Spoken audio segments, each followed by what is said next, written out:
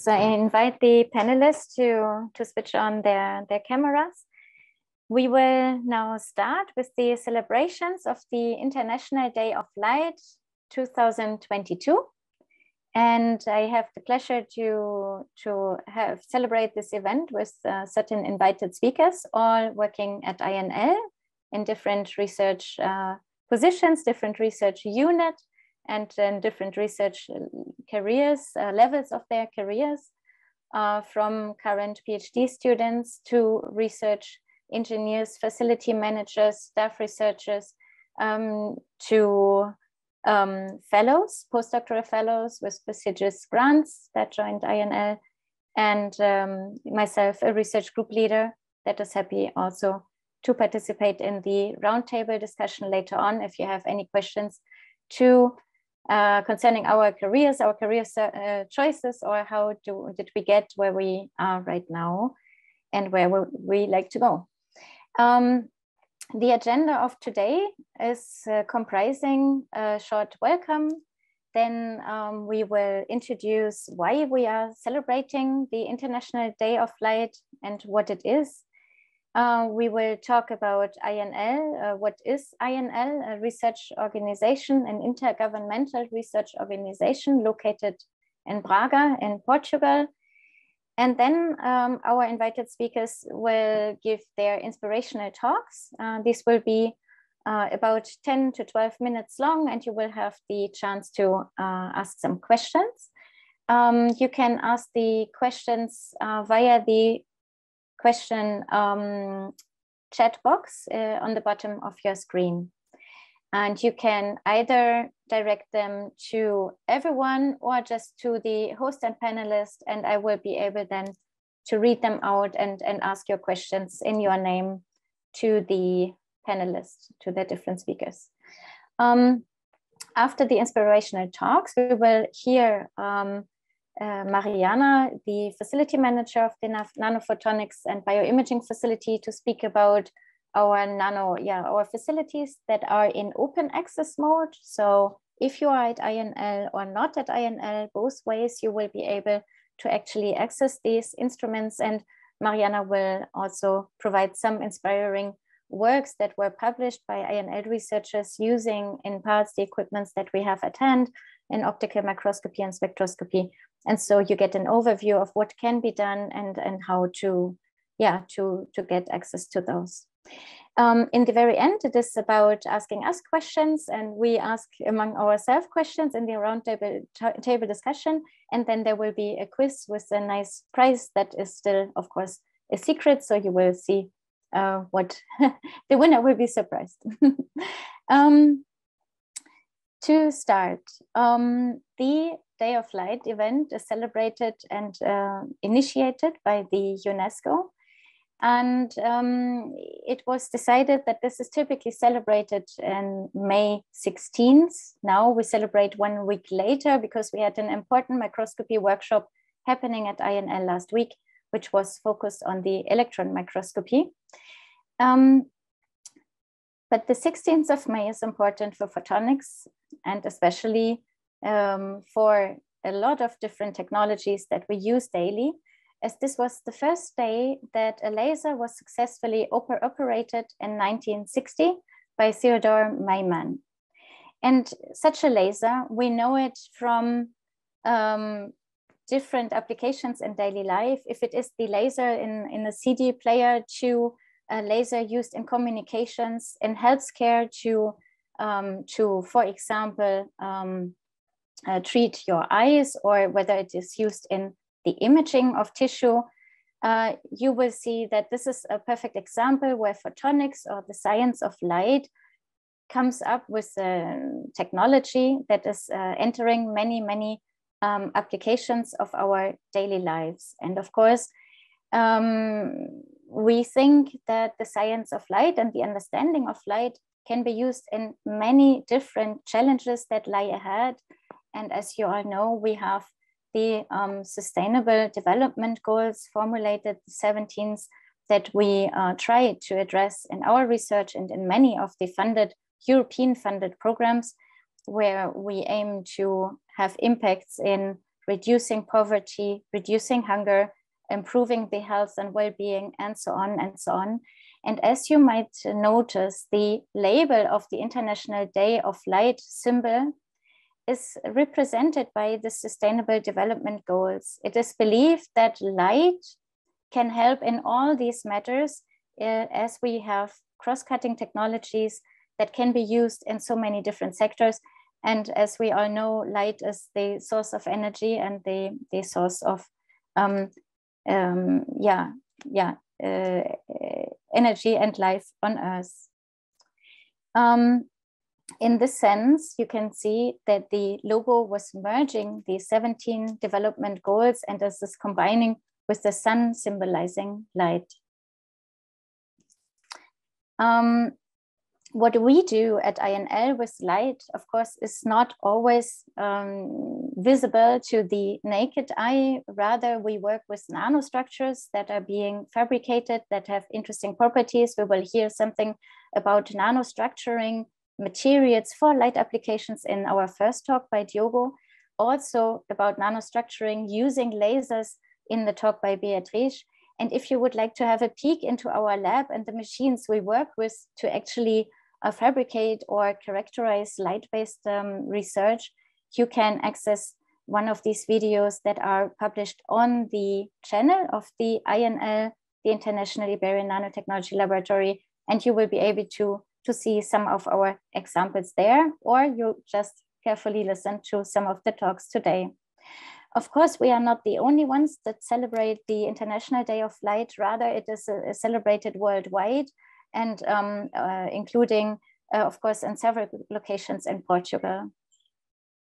We have been celebrating the Day of Light since 2016. Here you can see some of the pictures of the groups that were visiting INL in frame of the celebration. And since 2020, of course, we had to change the format a little bit. And so our first webinars were in 2020 and in 2021.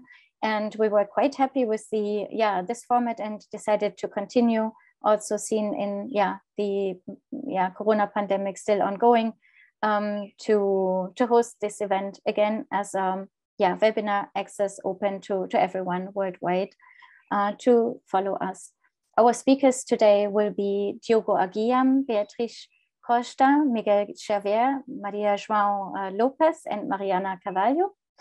And before they introduce and tell you about the different context of their studies, we would like you to get prepared that there will be a quiz about some of the questions and items that will be discussed. And if you would like to participate, I will show this later on again, but please go to this website quizzes.com or simply use your smartphone and you can scan this QR code to directly enter the quiz. So I will show the slide later on once more, but this will be helpful for you to know that you, if you are interested in winning today, pay attention and and this is the access code for you to participate. I mentioned this abbreviation INL now several times, and I'm sure many of you know INL already, but some of you don't. So I will shortly introduce our organization. INL is an intergovernmental research and technology organization. It's called the International Iberian Nanotechnology Laboratory because we are located on the Iberian Peninsula and we were founded by the 2 member states, Portugal and Spain. We are aiming to be a leading worldwide partner for science and innovation in nanotechnologies. And we do that by working in a very interdisciplinary manner. You will also see from the selection of speakers today that the background of the researchers is very different, from material engineers to chemists, physicists, and life science researchers. And we address in our institute different challenges that try to address the sustainable development goals that I already mentioned, with the focus on the areas of health, food, environment, energy, information and communication technologies, as well as new future emerging technologies where we control matter on the nano or even on the atomic scale to create new properties in materials, and then potentially use these technologies or materials in technologies that we don't even yet know about, that we cannot even yet imagine. To do so in the most effective way, 3 years ago, we decided to work in so-called research clusters. These research clusters are aiming to develop ambitious goals in the areas of food. It's called food sure, where it symbolizes that we need new technologies to sustain and deliver food at a healthy and sustainable way. Precise personalized health tech, where nanotechnology can contribute in new therapeutics or diagnostic tools. Clean energy, then the clean environment, sustainable environment, the smart digital nanosystems cluster, as well as the advanced materials and computing clusters. And you can see that many research groups are contributing to these clusters. Sometimes a research group is actually associated to multiple clusters, not only to one. And if we look into the research programs that are associated to these research clusters, we will also see that in today's Day of Light event, we will have representatives that are tackling specific ambitions within these cluster missions. We have Diogo Aguiam speaking about something related to key enabling nanotechnologies, photonic structures that are versatile to be used in many different sectors, and he will give an overview about that. We will have Beatriz Costa talking about ambitions to provide advanced models that can be used in the precise personalized health technologies that allow 3D growth of cellular models and thereby also contribute to precision health tech technology. Then Miguel Xavier will speak about an advanced model that can be used in various applications within gut-on-chip model that could be used in food personalizations or control traceability. And then we have Maria João Lopes talking about in bio-inspired way of harvesting energy using light, which could be seen in the realm of the photovoltaics and clean energy area. So I hope you are excited like me to hear the inspirational talks of our invitees. Diogo will be the first to speak about microstructures for light manipulation. And I will invite Diogo to share his screen with us. Diogo is a staff researcher at INL and with a strong background in nanofabrication, and I'm sure you will see a very inspirational talk how nanofabrication, the control of matter on the nano or micro scale, can be used in for photonic or optical tools. Diogo, very welcome. Hi, can you hear me? Hi. Hello, everyone. Thank you. My talk today is microstructures for light manipulation. I'm a staff researcher at the integrated micro nanotechnologies group, as Jana said. So to start, let's go a little bit of the background. So theory of light has been developed since around the 6th or 5th century BC by Indian philosophers. But the first study into geometrical optics to manipulate light is attributed to the Greek Euclid, and the field has evolved greatly since. In geometrical optics, we consider light as rays that are bent at the interfaces between two materials. And by machining the curvature of a transparent medium, we can define the focal point where the light rays will concentrate.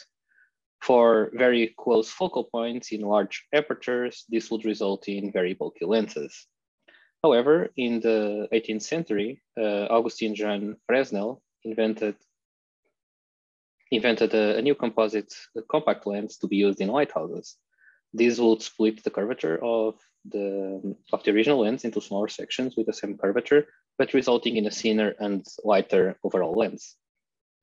Now, imagine if we truncate the lens at much smaller dimensions, so let's say closer to the wavelengths of light. So instead of and instead of perfect curvatures, we have, for example, discrete levels. Now we enter into the realm of diffractive optics. At this scale, light manipulation is mostly governed by diffraction and interference principles. Instead of considering light as composed of rays, we must consider it as the wavefront that locally propagates and interacts through the medium. But it has accentuated diffractive effects, such as higher orders. Now, imagine that we further reduce the size of our features. From the micron range into the nanometer range, we get into what you all heard about the meta optics and meta lenses. And the difference between these is that meta optics use sub-wavelength features. So in this presentation, I hope you get an understanding of the possibilities of using microstructures to manipulate light. Here you can see one example of a microstructure diffractive lens that has an equivalent phase profile of a refractive lens, the bulky ones that we saw earlier. In this lens, we computed the required topography to achieve the focal length of around 20 millimeters and exposed it into a low contrast photoresist using grayscale direct right lithography. We can see that the topography has a range of around 10 microns, which is equivalent to an order of 4 for the wavelengths of 15 nanometers. We also, this is the resulting lens, and we use it to image a target with an imaging camera. Diffractive optics enable complex optical functions, which are the same as which can be the same as the refractive lenses by making the equivalent phase profile. But diffractive optics enable much more interesting optical functions. But first, it's important to understand how light interacts with matter at the microscale. So what is diffraction? Diffraction is a phenomenon that arises when a wave encounters a small aperture and results in the bending and interference of light, as we see here. Gratings are the most common diffractive optical elements, which are used to produce spots or to disperse light by the wavelength in spectroscopy. But in practice, since light interacts with all matter at the microscale, then whatever we see in the world is a result of the interference of the light wavefronts being transmitted or reflected by the microtopography of all objects. So what if we could manipulate light in a way to mimic the interference pattern produced by objects? We can do it with holograms. You have seen holograms like in those shiny Panini stickers or the bird that you see in the back of Visa credit cards. Those are holograms, but holograms are recordings of interference patterns that use diffraction to reproduce a 3D light field. The holographic method was discovered by or developed by Dennis Gaber in the 40s, for which he received the 1971 Nobel Prize in Physics. In the recording of a hologram, an object is illuminated by a coherent light beam, and the reflected light interferes with the reference beam onto a photographic plate, exposing it. Then in the reconstruction, this plate is illuminated by a reconstruction beam, producing an interference pattern that corresponds to the vertical image of the original object, for which we see the 3D object. Holograms or diffractive optical elements can be used to project any image, limited only by the resolution of the plates and the processes of recording. However, how can we design any diffractive optical element without having the original object for it? And to design DOEs, we must first understand how light fields propagate through space using Fourier optics or any other Maxwell theory. So how does light propagate? Let's say that we shine a laser through a DOE. How does light propagate so that you get an interference pattern on the target? So considering some practical approximations, in the near field close to the source or modulating aperture, light can be approximated by the Fresnel propagation. In the far field, the near field terms are minimized, and we get the Fraunhofer propagation. One interesting term that comes up in this equation is that the integral part is no more than the Fourier transform of the input light field, making its calculation not only computationally easier, but also giving way to an inverse calculation, which allows us to calculate the DOE pattern that would generate an expected intensity pattern. So using this inverse calculation, it is possible to estimate the microstructure of this pattern that will generate any intensity that we want on a target.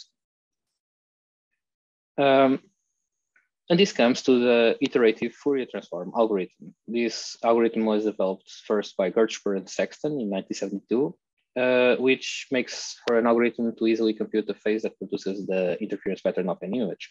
To start, we start with the source intensity and the random initial phase. We calculate the Fourier transform and obtain a certain intensity, which is random because there's no information here. We compare this with our target intensity, what we want. We grab the phase, we calculate the inverse Fourier transform, and we obtain a certain phase corresponding to this wave. Now, this can be already approximated. We apply some physical constraints of our fabrication processes, or system, or medium, and we iteratively go again, for the Fourier transform, and we get the new intensity. Now, we compare both intensities until we have an error that we are satisfied with, and then again compute inverse Fourier transform and obtain the phase. Now, the output is a 2D phase recording that produces that interference pattern, and this can be binary, multiple resolutions, and so on, and or can be continuous phase variation at each pixel. It all depends on how we can then record this phase mask onto a medium. So how do we modulate the phase of the light wavefront? We know that if we make that phase modulation, we achieve a certain intensity, but how can we produce this, engrave this phase into a physical object? So a wave in a plane is defined by an amplitude of the phase, and the phase changes along the optical path by moving through different mediums or free space and the local surface through the topography of the substrate. So if we consider a transmissive medium, light that comes through the bottom here or through the top here will have a different phase shift. So for a transmissive DOE, we can modulate the phase by the different depths of our surface relief profile and the index of refraction of the medium and of the free space. For a reflective DOE, the equation changes slightly. And here we have the relevant dimensions for a green laser. So around 0.5 micron or 100 nanometers for transmissive and reflective plates. To fabricate these microstructures, now we know. So the most common one uses a mask lithography to expose the photoresist, which is then used to etch the substrate and by removing the photoresist. Now, for a transmissive substrate, with transmissive DOE, we can use directly the etched substrate, or for a reflective one, we can deposit a reflective coating. What we need is only a variation of the optical path of our medium. So we can actually deposit a dielectric medium on top and make our phase shift using that medium. More complex devices use not only a binary, but multi-level topography to provide high efficiency DOEs, as we have here. So as a practical example of a microstructure diffractive optical elements, we computed the phase mask that will produce the INL logo, as we have the phase mask here. So as we zoom in, we can see that the phase is not anything that we can make sense of to our human eyes. But as we engrave it onto a substrate and then shine a laser light onto it, we can see that INL logo pattern is projected. So understanding how to manipulate light at the micron and nanoscale opens the opportunity for a number of applications. These were just a few. So in another part that we did here at INL was in the optical MEMS, where combining diffractive gratings onto MEMS devices, such as a MEMS mirror here, we are able to not only do the beam steering of the MEMS mirror, but actually beam splits the incoming light and beam steer it at the same time. Other applications from other groups outside INL were in the biometrics and security, where diffractive microlenses arrays can be used to further make the imaging systems more compact. In augmented reality, where the image from a light engine can be coupled into the waveguide, the transparent waveguide, and amplified and redirected onto the viewer's eye. It can be used in diffractive deep neural networks, where a trained classifier multi-layer neural network can be recorded onto diffractive plates in order to perform complex classification at the speed of light of a neural network that was pre-trained. And in high power laser microstructuring. So one of the ways to increase the throughput of laser microstructuring is to use a very high power rating DOE, such as on a quartz substrate, to beam split the incoming beam into multiple spots and actually increase the throughput of the laser patterning. So I hope this presentation has piqued your interest in how microstructures can be used for light manipulation and the recent advances in this field. Thank you. Thank you very much, Diogo. I see there is one question, and we'll shortly go back to by Rui Pereira, and I will allow Rui Pereira to ask his question directly. Hello, Rui. If you like, you can now ask your question to Diogo.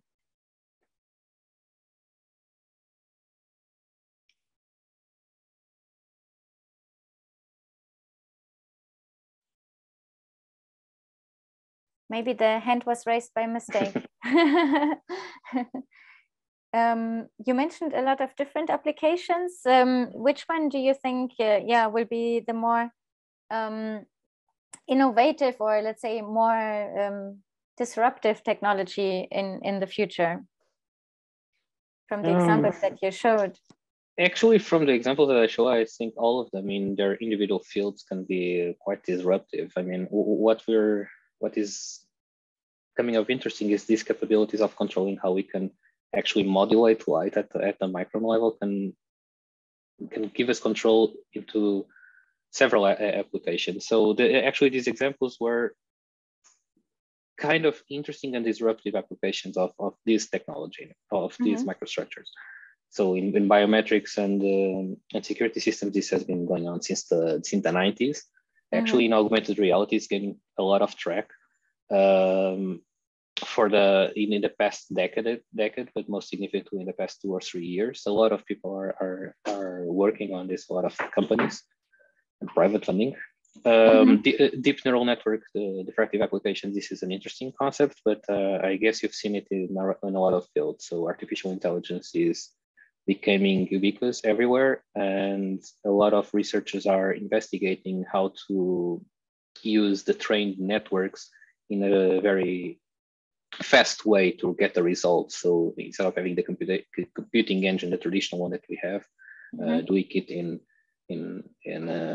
a diffractive with these diffractive plates would be an interesting application. Thank you very much. Due to time, I will now ask the second speaker to move on, and we will welcome Beatriz Costa. She will talk about a project called Laser-Based 3D Microfabrication for Cellular Studies. And it relates a little bit to the question that just was mentioned in the chat. The question was whether we have femtosecond lasers at INL. And yes, we have them, and Beatriz was one of them using it for microstructuring. Beatriz joined INL already as a master student, but now is a junior researcher in the project called Diamond for Brain, and also enrolled in a PhD program at the University of Santiago, Vigo, and A Coruña in the area of photonics, light and vision. So thank you, Beatriz. Feel free to share your screen, and thank you for accepting to present today. Good afternoon, everyone.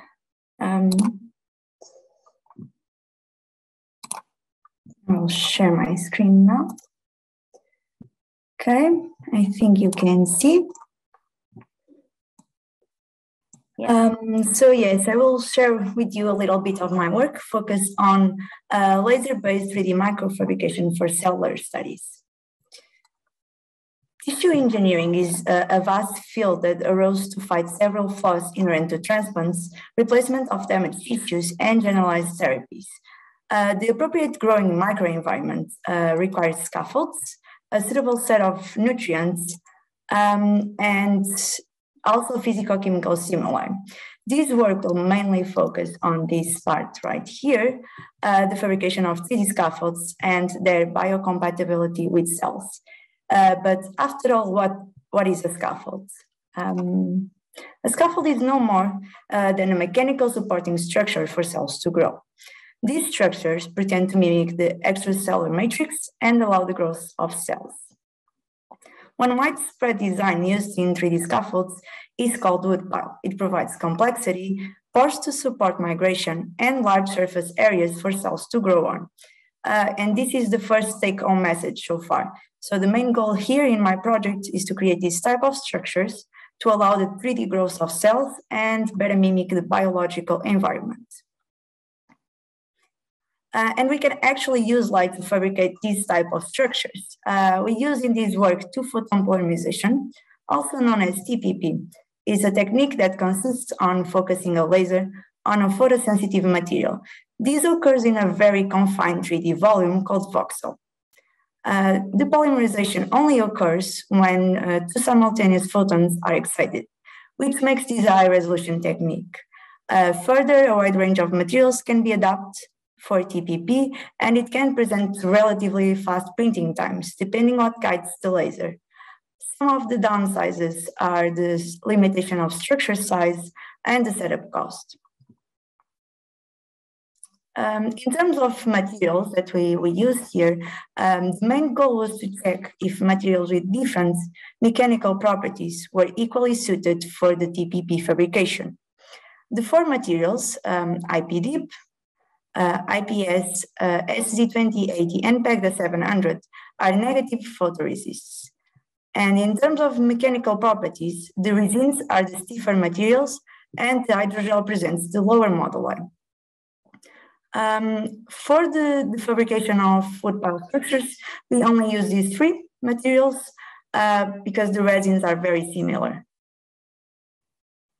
Designing the woodpile structures implies knowing the size of the cells later used in the culture and taking in consideration that ELA cells have 17 micrometers and mesenchymal stem cells have between 18 and 31 micrometers. These three different designs arose.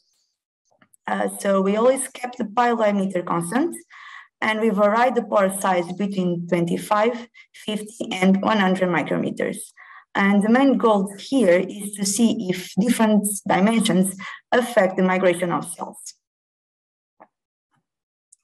Concerning the fabrication setup, how we actually fabricate these structures, we can see the simplified schematic. The setup main components are a femtosecond pulse laser, an inverted microscope setup. We have an objective to focus the laser, a beam expander to overfill the back aperture of the objective, a camera to oversee the fabrication session, and a custom developed device control software. Concerning some results, the optimization was first performed in terms of writing speed and laser power, and it was assessed that they play a significant role in the structure's stability.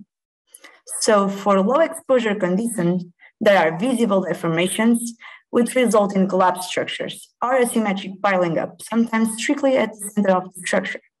And in the end, these 5 sets of parameters were considered the most viable ones for this fabrication.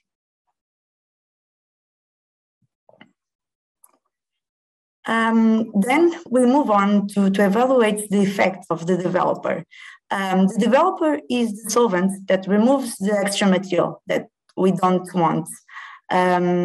So using this NOVEC for IPDIP reduces the surface tensions and increases the structure fidelity compared to IPA.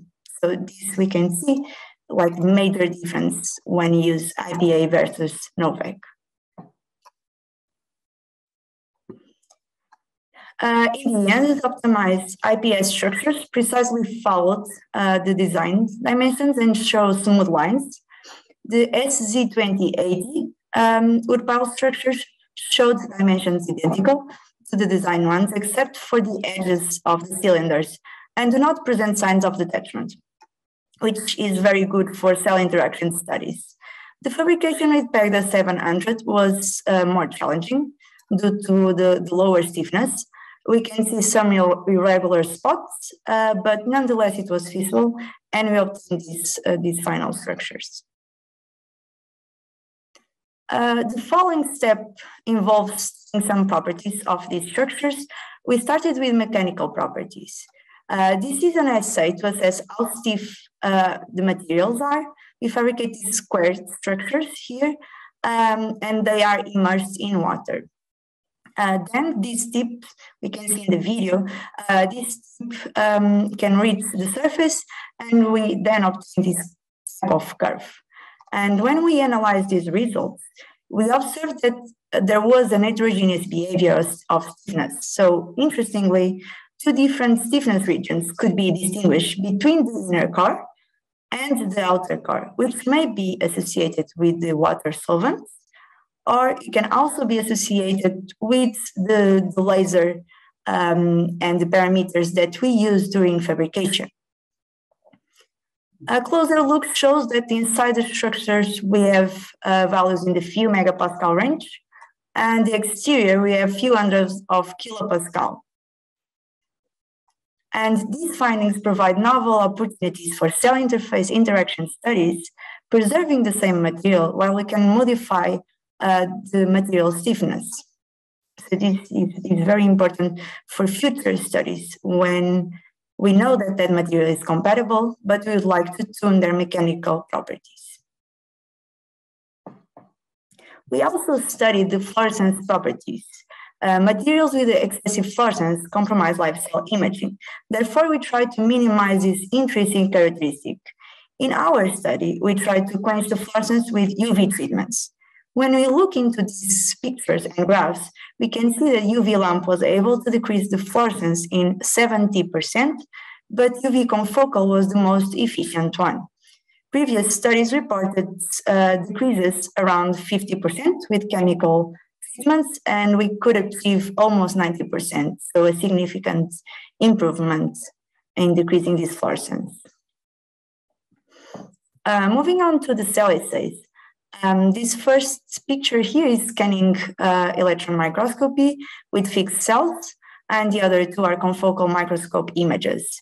And in confocal microscopy, it's very important to say, for those who are not aware, we can stain just different cell components or different activities of the cells or proteins, or we can stain a lot of different components. And the most important aspect is not to overlap the different emission spectra. In this case, we stain with green the live cells and with pink the dead cells. And overall, there were no big difference between the three materials for hosting the cells.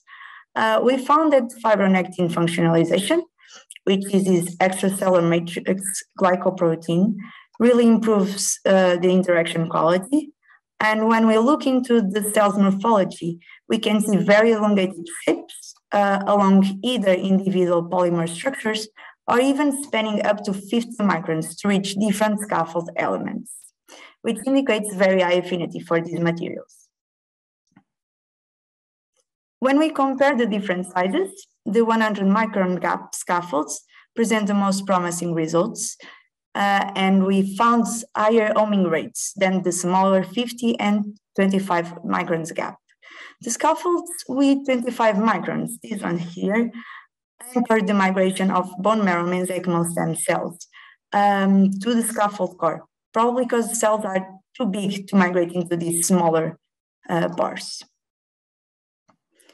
For 6 days, dead cells were not found in the scaffolds treated with fibronectin, which indicates viability of 100%.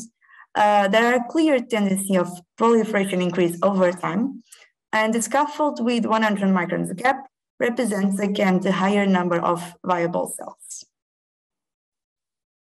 And these are the take-home messages. So laser-based techniques, including TPP, allow the fabrication of 3D structures with different materials. We can reduce the autofluorescence of materials with focused UV illumination. And finally, cell culture assays with fluorescence imaging enable study several cell activities. So thank you very much. And if you have any questions, I'm looking forward to answer them.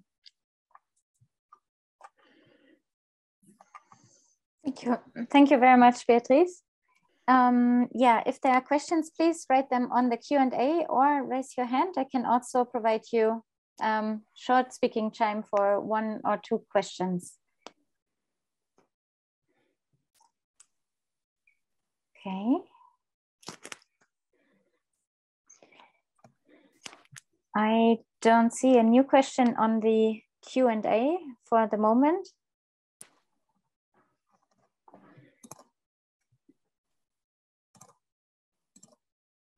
Yes, you can simply ask your questions in the Q&A button on the bottom. Beatriz, you showed now cells interacting with 3D polymers and also hydrogels. Do you notice any advantages of one or the other, or what was the reason to study so many different materials? So the main reason here is we try to mimic as much as possible the biological conditions. And in different regions of our body, we have this different stiffness. So for instance, the bone, it's very rigid, while we have these softer tissues, where the stiffness is lower. So it's very important to have here a wide range of stiffness to different parts of our body. That's the main reason. Okay, I see one other question here in the chat from Mariana. I think she could ask herself directly. She can part of the panel. So if you want to unmute your microphone.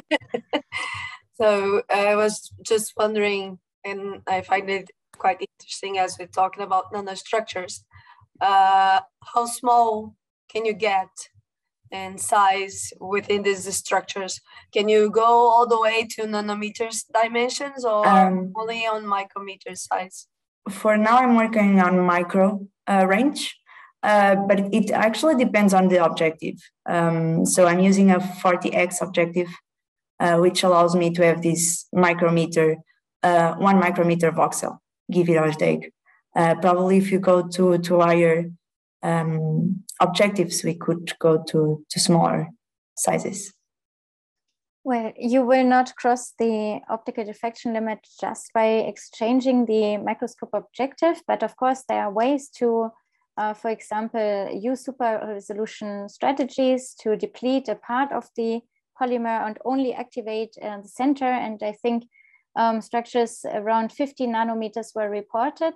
Slightly larger features compared to the imaging analog, where you don't have basically polymer cross-chain reactions that typically enlarge the active voxel a little bit. So in the records of small feature sizes, the TPP, the 2-photon polymerization pattern, is slightly larger than what is being achieved in super resolution microscopy, but indeed reaching the tens of nanometer scale. Okay, with this, I think, I'm happy to thank Beatriz again for her great presentation. Thank you. And with this, I would like to invite the next speaker to present. And this is Miguel Xavier. Miguel is Marie Curie postdoctoral fellow at INL, who will talk today about a project called gut-on-chip models and advanced light techniques. Or let's say the project is not called like this, but he was so kind to make a creative title for our Day of Light celebration, including, upon my request, light in the title. So I'm very curious what you're going to talk about, and how to see also this interdisciplinary dimension in your work. So Miguel, the stage is yours. Please feel free to share your screen with us. Hi everyone, so can you see my screen? Yes. Yeah, and can you hear me well? Yes. Great, fantastic. So yeah, that's true. I was kind of convinced to include light in the name of my talk. And I must say I was also surprised by the invitation. I was like, Miguel, do you want to talk about your work and how you use light on a daily basis on your work? And I was like, do I? Do I use light on my work? And then of course I thought, yeah, well, I guess I do a little bit, but I have to be quite creative to come up with it.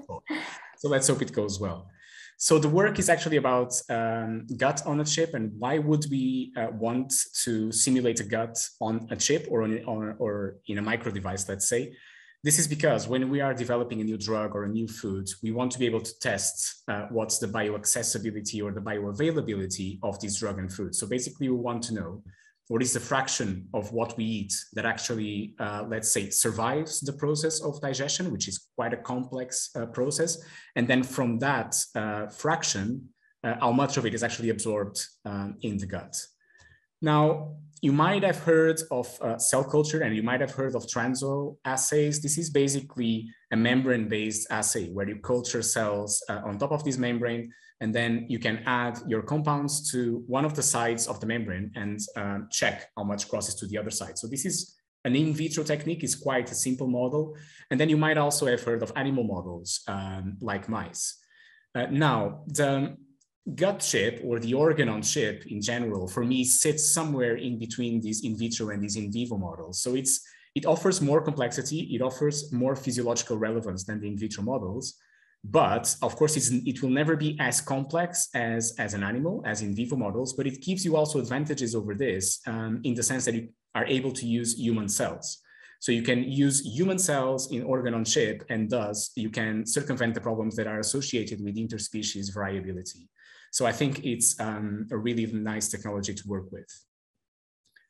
Of course, when we work with gut on chip, it's not all just using human cells, because you could also use human cells in those in vitro simplified models. What I'm going to try to convince you as well is that size matters. So in these devices, usually you work with smaller sizes.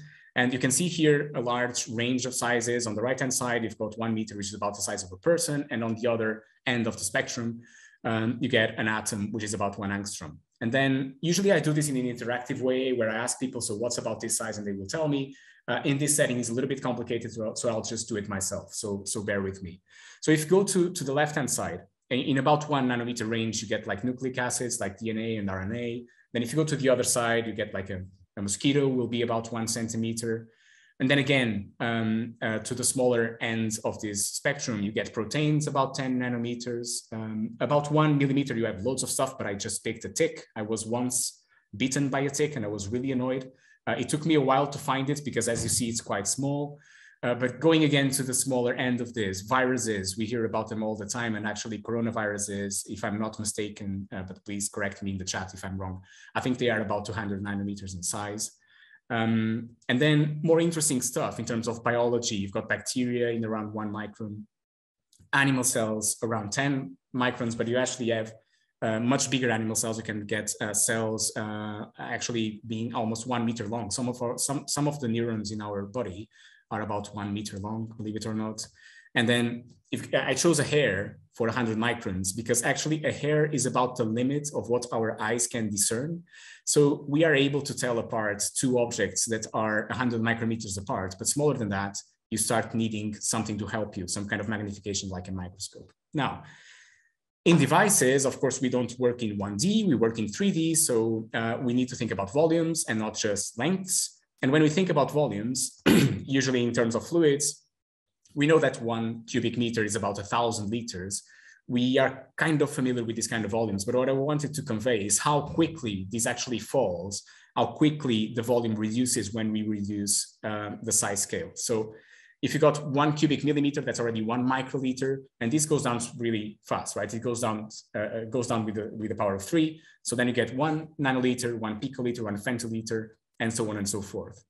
And this is important because in microfluidics or in organ on chip, we typically work within the scale of 1 micron in terms of the channel size to 1 microliter in terms of the volume. So this is about the ranges of scales that we work with. And in this scale, some interesting stuff happens. So you will know that, for example, diffusion, if there is no convection at all, takes ages. So it takes actually 12 minutes for 1 atom of sodium to diffuse 1 millimeter through. But if you want to diffuse it through just 1 micrometer, this takes less than 1 millisecond. In terms of eating up stuff, if you want to do a PCR and eat very quickly to do your PCR cycles, if you want to do it over 1 millimeter, in terms of thermal diffusion, it will take you 7 seconds. But if you want to do it over 1 micrometer, it takes 7 microseconds. So at a micro scale, you can also heat up and cool down as well stuff a lot quicker. If you want to generate an electric field and 1 kilovolt per meter electric field just by curiosity is about electric field, and you need, for example, to run electrophoresis. If you've got a 1 millimeter distance, you need 1 volt. If you've got a 1 micrometer, you need 1 millivolt. So you can work with much lower voltages, which is also an advantage. Now, another thing that happens at the microscale is what we call laminar flow. So the way that fluids behave in the macro scale, which is the scale that we are used to see or we are usually exposed to, is called turbulent flow. So turbulent flow is pretty much the opposite of laminar flow. And in turbulent flow, what happens is that inertia dominates over viscosity. So if you're having your morning coffee and if you're turning the coffee around your mug, if you stop turning your spoon, actually the liquid continues going around the mug, right, for a while. So this is inertia dominating the system. It also happens if you go for a swim. I just went for a swim this morning, and just really to see if this was true or not. So if you're swimming down the lane and then if you stop swimming, your body will continue for a few meters before it actually stops. However, at the microscale, this is not true. So at the microscale, inertia starts dominating over viscosity. So if bacteria are swimming in a swimming pool, and if they stop moving their flagellae, they will stop pretty much immediately. That's because at the microscale, viscosity dominates over inertia. This is determined by a dimensional number, which is called the Reynolds number. And basically, this is the equation. It comes with the fluid density, the flow velocity, the dimensions of the channel, and the viscosity. For water, which is typically the type of fluids that we work in biology, the values are there on the screen. And if you do a simple calculation, you can see that the Reynolds number will be around 1. And you can, as you see on the left-hand side, if it's lower than 2000, then it's laminar flow. If it's bigger than that, it starts getting into the turbulent regime. So 1 is definitely in the laminar flow regime. This gives us strange properties. So you will be flowing liquids in a microchannel. This is a microchannel, and they will flow side by side without mixing because the flow is laminar. So there is no turbulence in the system. So they will just flow side by side without ever mixing. They will eventually mix because of diffusion, but they will not mix as you would expect when 2 flows come in together. At the macro scale, this happens, for example, when 2 glaciers are flowing. So here, of course, is because the viscosity of the flow of the glaciers is really, really large. So it's not because the scale is small. We are changing one other of the terms of that equation, which is viscosity. And you can see that they can flow parallelly without mixing as well. Now, what I want to show you by this video, this again is at the macro scale. As you can see, these are the hands of a person, one of my colleagues from Southampton. You have probably seen a device similar to this one on my desk, on top of my desk, where I usually sit here at INL, if you work at INL. And what Dan is doing here is that he is injecting drops of 3 fluids that are, this is just food color, and this food color is diluted in corn syrup. And this device is basically 2 concentric cylinders. So there is one cylinder in the center that turns around itself, and then there's another outer cylinder, and there's a spacing between the 2. And we filled it up with corn syrup, which is extremely viscous. So again, we are at the macro scale, but we are using a very viscous solution. And what happens is you have these 3 food dyes there, also in corn syrup. As you start turning the inner circle, or the inner cylinder, sorry, you are creating flow by drag, right? So there is shear stress that is dragging the fluid around. And as you can see, as it goes around, those 3 food colors start mixing.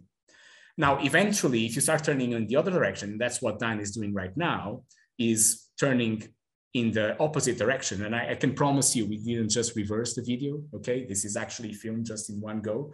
What happens is that the flow is going to go in the other way and follow the exact same path, because this is laminar flow. Actually here, it's called Stokes flow, which is in a very, very extreme of the laminar flow with very low Reynolds number. So what this shows you is that flow at the laminar scale is actually deterministic and is reversible. So it gives us a lot of control over what we do.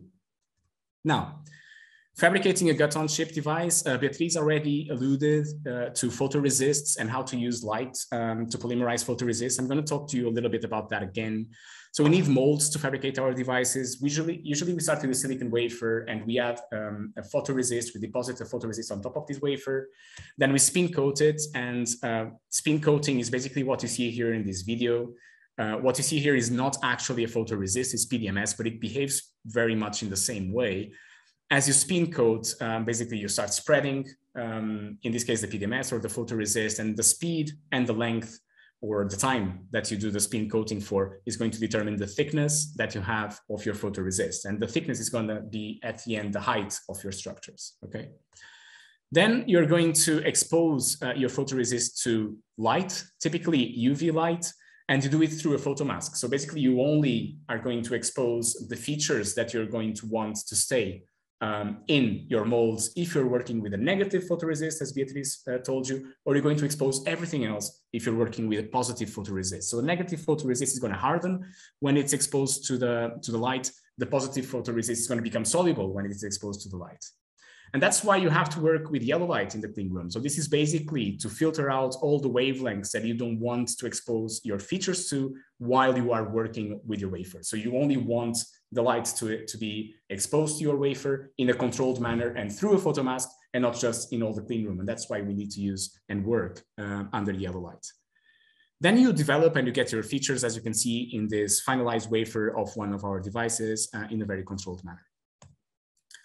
Finally, and that was PDMS that I showed you before. So usually you use an elastomer that you're going to pour over your mold. You bake it in the oven just as you're doing a cake.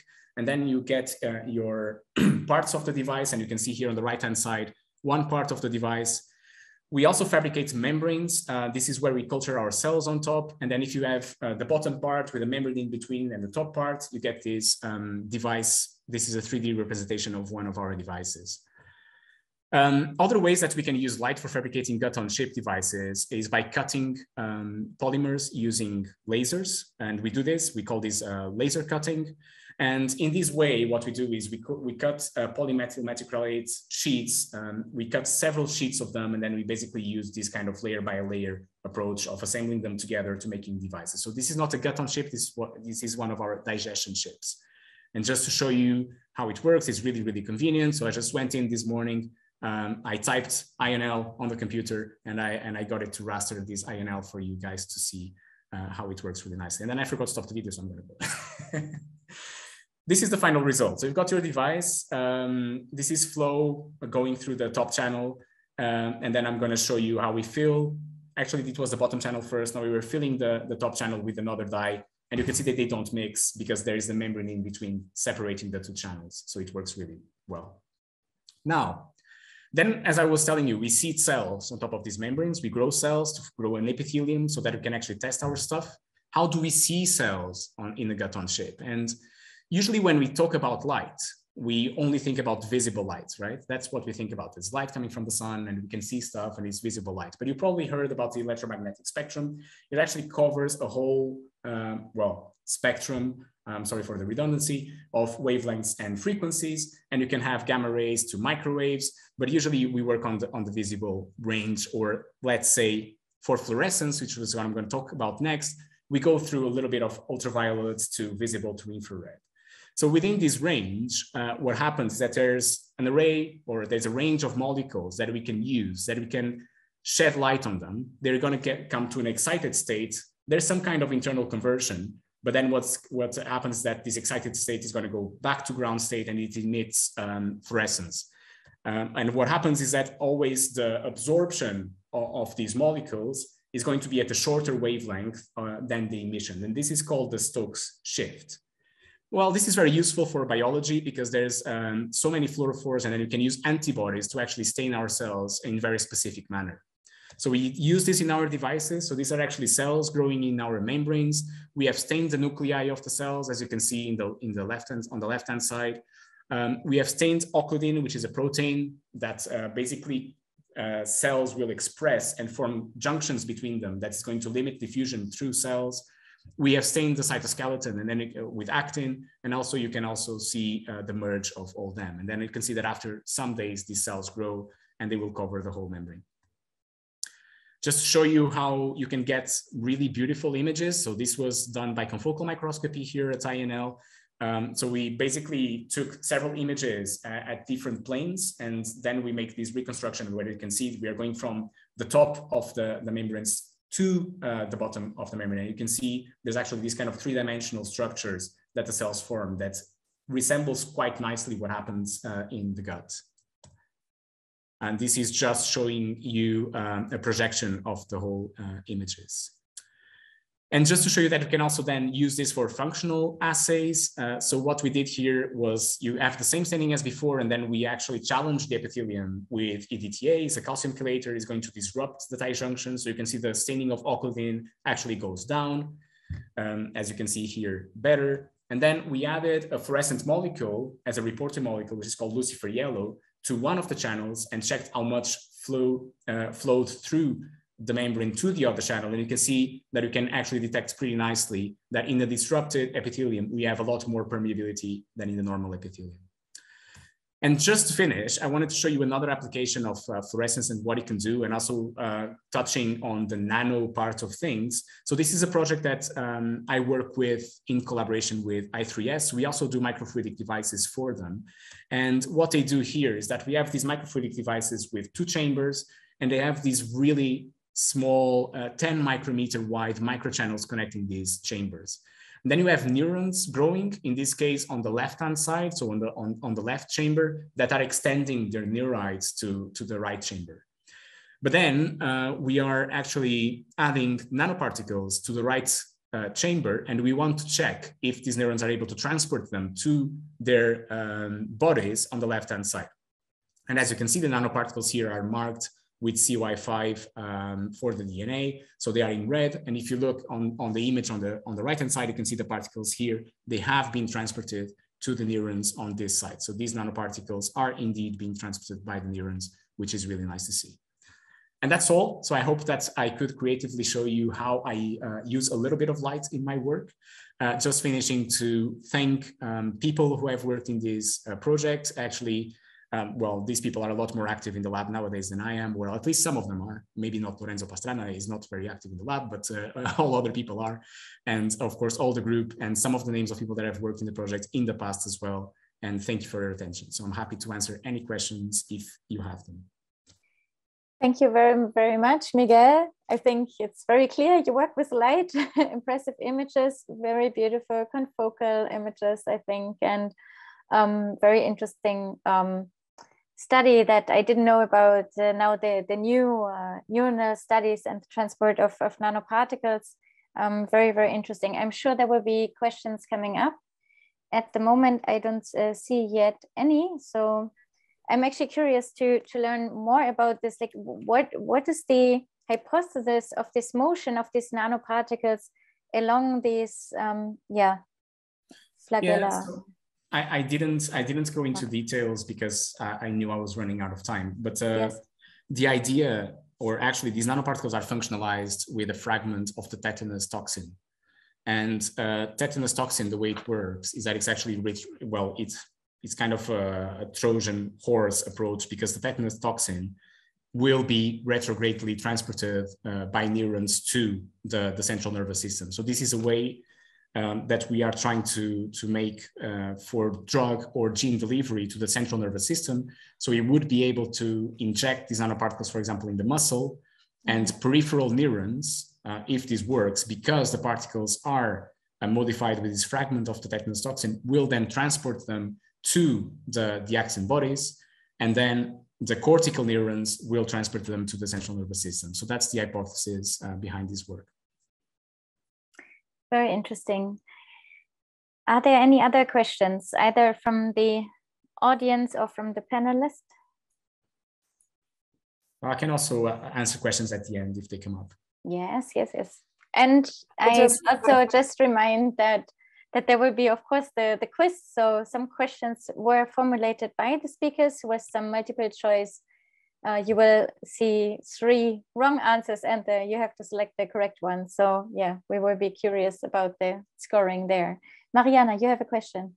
Yeah, I was just commenting that in the beginning, he was saying that he struggled a lot, saying how he used light in his work, but in the end, he uses light all the time, because most of these microfluidic devices use light to be made.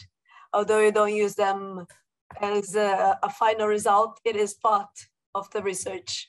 So sometimes, so it's just a comment that sometimes we take light for granted.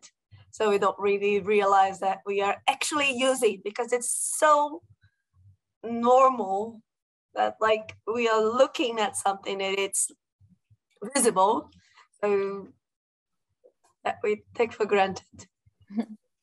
Yes. Okay, if there's no other question, then I will invite our speaker, Maria João Lopes, to present her work. She will give an inspirational talk about her project, which is part of her PhD project in the frame of the Quantum Portugal initiative.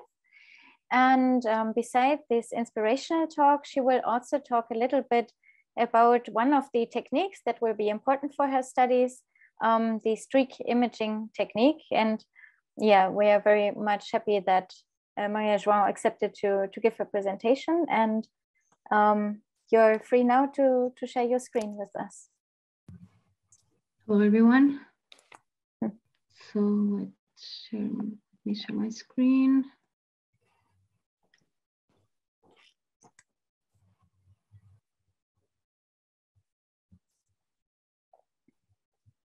Can you see it already? Yes. Okay. So, hello, everyone again. So first of all, Jana, thank you for the introduction and also the invitation. My name is Maria João, and I'm a PhD student of the Ultrafast Bio and Nanophotonics research group. As you can see on the screen, my topic is about light and energy harvesting.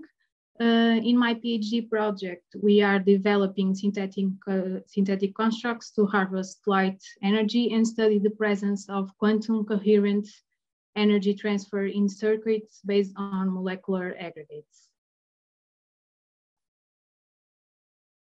So today I'm going to do an overview of the photosynthesis process as an inspiration to develop the synthetic harvesting circuits. Then I will briefly present two distinct models of energy transfer used to explain this type of systems. I will present our approach to mimic the natural harvest systems. And finally, I will explain the use of the streak camera as a tool to characterize these systems and the information we can get from it.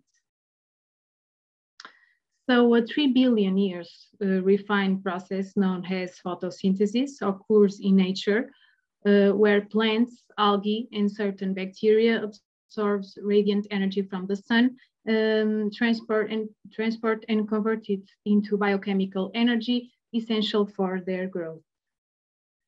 Natural harvesting systems, especially organized densely packed chromophore aggregates, using protein scaffolds to achieve this highly efficient and directed energy transfer. Despite the greatly complicated structure of the photosynthetic machinery in various light harvesting systems, such as the purple bacteria, they are known to harvest and deliver the excitation energy to the photochemical reaction centers with remarkable efficiency, almost with no energy losses throughout the entire energy transfer and energy conversion processes. But how can they do it in such elegant and almost perfect manner? It has been proven that one of these strategies is the presence of quantum coherence to direct energy flow from molecule to molecule through the protein scaffolds. So a collective coherent state between a photon and the antenna pigment generates a coherent energy transfer. In opposition to the classical theory, after the absorption of a photon, the energy transfer from the antenna pigment to the reaction center is described by the incoherent hopping. So this ultra efficient process has been an inspiration to attempting to unravel its mechanisms. So it is possible to mimic these natural systems using strongly coupled multi-chromophore dyes into molecular scaffolds. And certain dyes, such as the cyanine dyes, have optimal photophysical properties and have the ability to self-assemble on double-stranded DNA duplexes, forming DNA templated aggregates similar to J or H aggregates in terms of their molecular packaging, spectroscopy, and energy transfer properties. These hybrids will result in very different properties, such as the fluorescence lifetime and spectral shapes. Here, a robust DNA templated hybrid system is being tested using different types of cyanide dyes, and the full photophysical properties are being tested. As an outcome, we'll have a DNA dye hybrid wire, where the DNA cyanide aggregates will be used as a molecular bridge to construct different types of long range with donor, bridge, and acceptor energy transfer systems. One of the techniques used for their characterization is the streak camera. I'm going to present as an example the results obtained from the streak for a quinoline-based cyanide-free in solution, in buffer solution, and also self-assembled to DNA with only adenines and thymines known as AT track with 30 base pairs.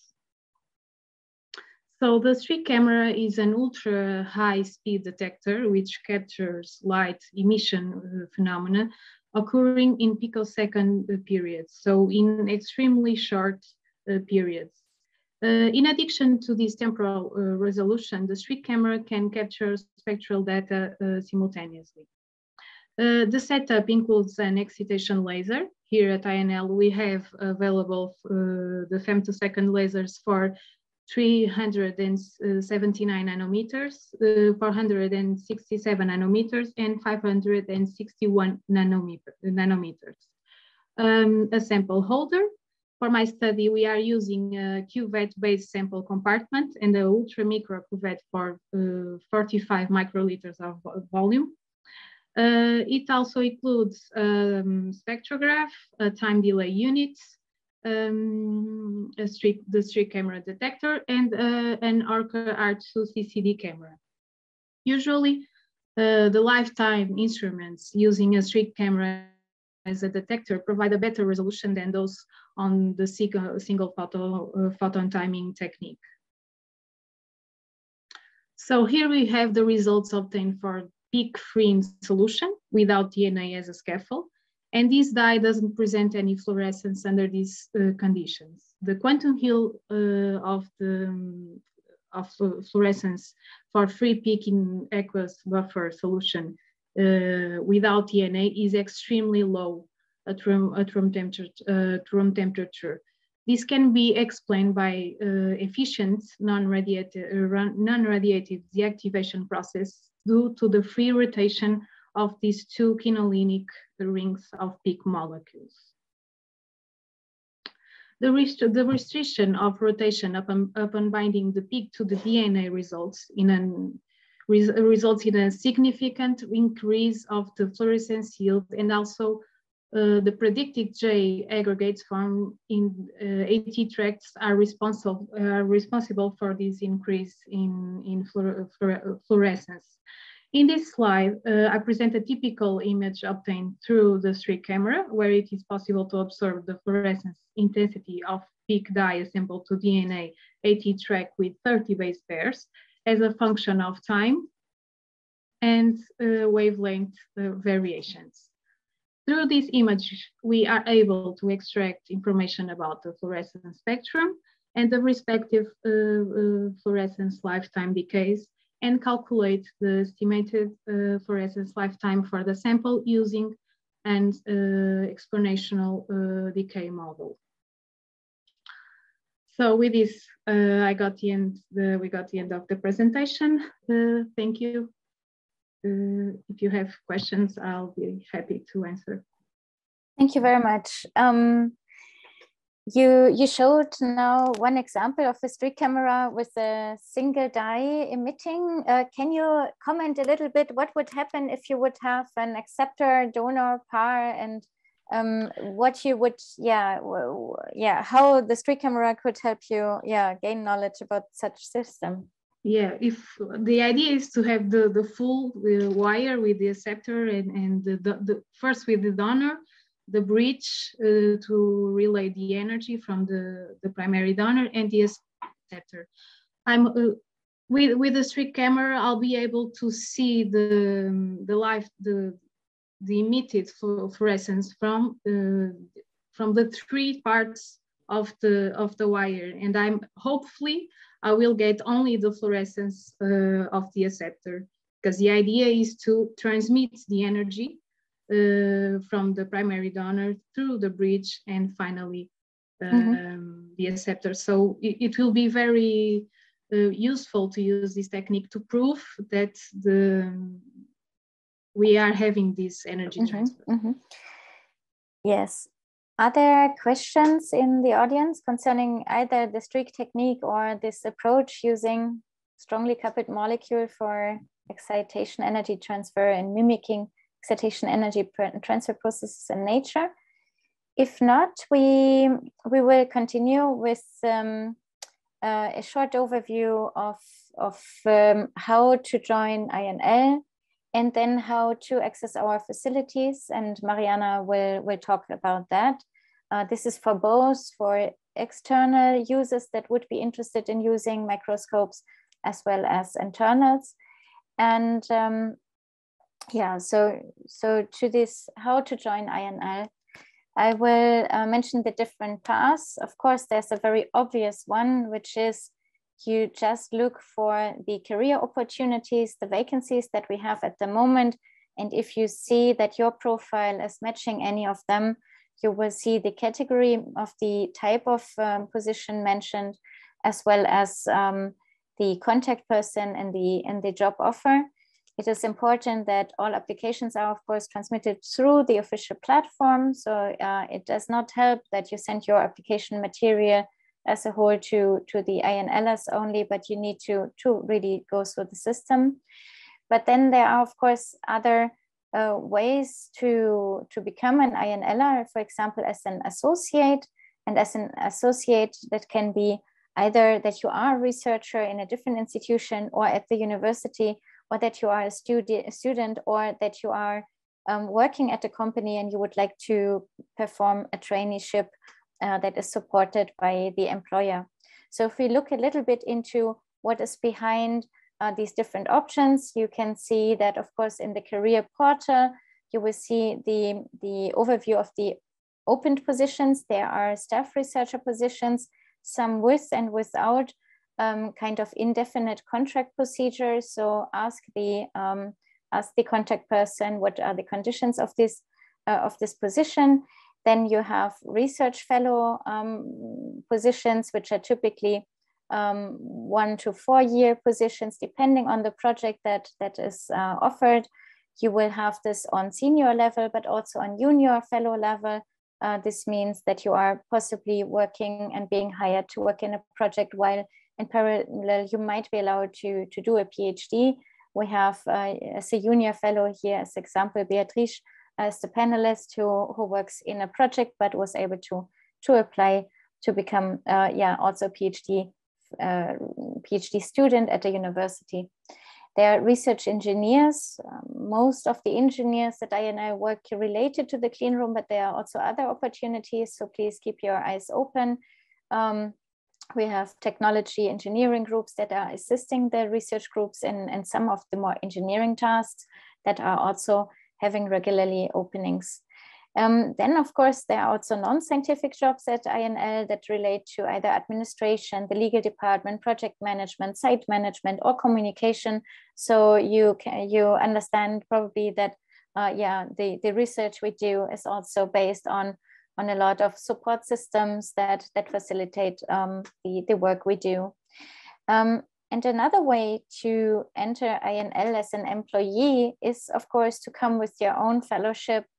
If this is supported by INL, there's a very competitive grants that if you get, you might be able to get, in letter of support to apply. For example, these schemes of the ESC grants or Marie Curie fellowships are such examples. So please contact then a research group leader or researcher in your area, or simply the research office if you apply on a very senior level. I think that is the options about the employees.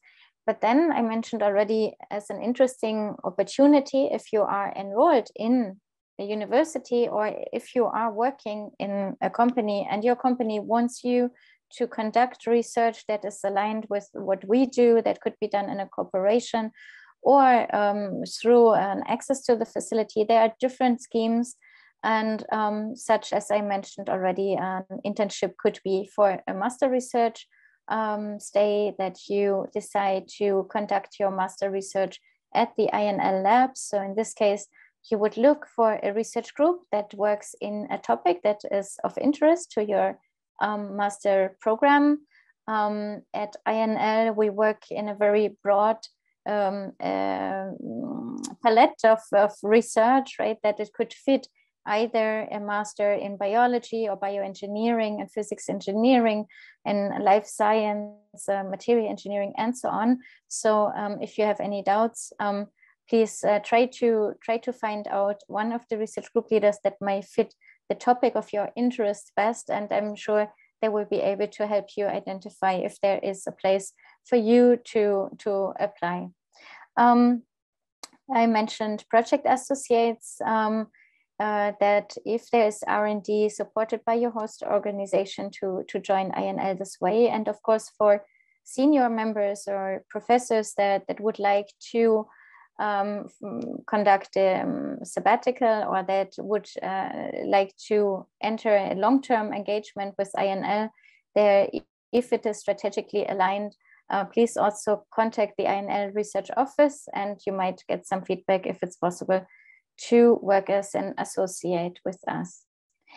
And with this, of course, you don't need to be an associate to use some of our facilities. And with this, I will then invite Mariana to describe our process, the facilities that are related to light. So in this case, Nanophotonics and Bioimaging, open access research core facilities. And you will learn not only about the techniques that we have, but also about some of the highlights that were published in the last years, and maybe you work in a similar field and get inspired. And yeah, feel free to ask any questions, how to use our equipment, get a training, and yeah, what are the conditions of gaining access to them. Thank you, Mariana, for accepting this invitation. You can then share your presentation with us.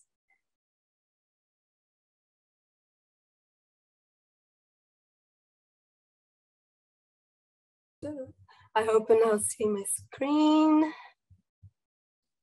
Is it okay? Yes. Okay, so thank you, Jana. So you heard a lot about our researchers doing different types of studies using light within INL.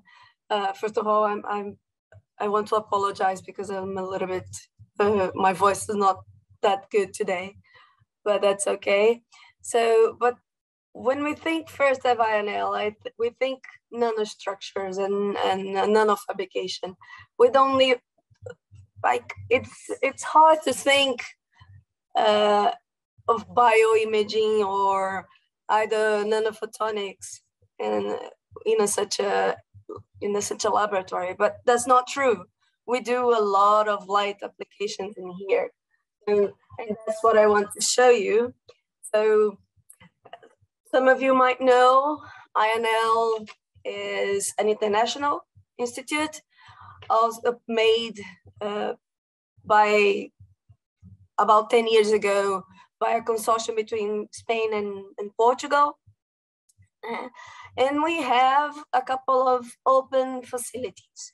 So at the moment, we have 4 open facilities that anyone can access, just requesting access through our website. Everything we do is ISO certificated, so we have a whole process regarding all the work that we're doing here. We don't do work only for INLers or for researchers that are in cooperative works with someone in here, but for instance, if someone from the industry wants to come, or someone in in a university wants to come, they are very welcome to join, to ask for requests and ask them, call us and see if we can help you in any way. Regarding the Nanophotonics and bioimaging facility, it's run by Jana, that you already met, and I'm the facility manager. So my main job is taking care of the instruments that are here at INL to serve you. We do both, like the Nanophotonics and bioimaging facility. We can provide you work in many different areas, and not only with the instruments that are listed in our website, but we can also find solutions for your problems.